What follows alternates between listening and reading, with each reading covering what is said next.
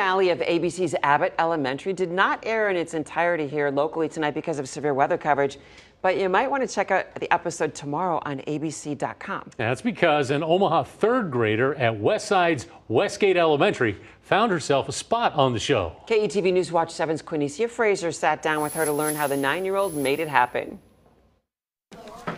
9-year-old Etta Hughes is full of hopes and dreams, much like other third graders her age. My ultimate dream is to go to the moon and probably be the first TikToker to go to the moon.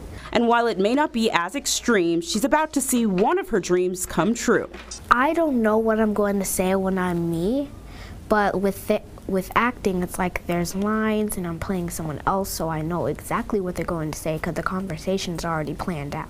Usually, you'll find Etta inside a classroom at Westgate Elementary, but on April 12th. Watch out for glasses, you'll know it's me. Whatever it takes to keep you out of my hair. Sir, you are bald. She made her nationwide primetime debut in the season finale of ABC's hit show Abbott Elementary. And even though she's playing someone else, Etta tells me her character in the show is not that far off from how she is in the classroom. She's honest, but she's brutally honest, and she makes a joke out of it. Etta knew she wanted to act at an early age.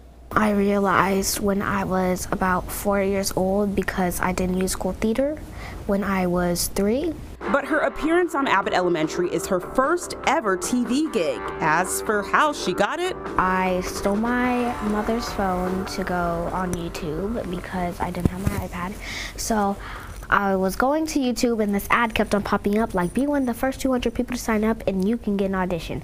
Etta didn't even know what show she signed up to audition for back in January 2021. Did you sign up for the audition yourself? Yeah, I signed up for the audition. Luckily, I know her email and password. She sent an audition tape in October before getting a call back. By November, it was time to shoot the episode. It feels like you're nervous, but you want to jump and scream and cry at the exact same time. And while she's excited to start this new chapter in her young life, Etta says she'll never forget Omaha, the city that started it all. I have family here, and I would never forget anyone or anywhere that really helped me get to where I am. Quinicia Fraser, KETV, News Watch 7.